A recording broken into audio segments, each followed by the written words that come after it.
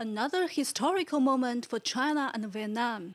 On Sunday afternoon, the Vietnam-China Friendship Building opened in Hanoi. Chinese President Xi Jinping attended the inauguration ceremony. This building began construction 4 years ago. It has a special role as a place to conduct cultural exchange activities between China and Vietnam. The exterior of the Vietnam-China Friendship Building looks like a lotus, the national flower of Vietnam. From today onwards, it will be a landmark building in Hanoi, not only in terms of architecture, but also a symbol of the friendship between the two countries. This is President Xi's first overseas trip since he was re-elected as General Secretary of the Chinese Communist Party Central Committee last month. And his schedule is chock full of activities. General Secretary Xi has held bilateral talks with his counterpart, General Secretary of the Communist Party of Vietnam, Ran Phu Trong. The Chinese leader also met Chairwoman of Vietnam's National Assembly, Ran Chi Kim Yan. Meanwhile, he extended a photo exhibition entitled Beautiful Vietnam, Beautiful China at the Ho Chi Minh Museum.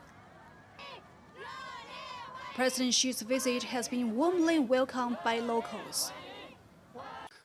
China is one of the countries which is most willing to promote trade liberalization.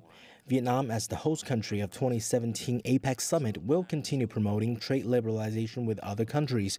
Actually, the term appeared in the Da Nang statement. I think China is one of the countries leading trade liberalization and facilitation around the world. That is also one of the major concerns in the region. Since 2015, the two countries have made tangible progress on the strategic alignment of their development initiatives.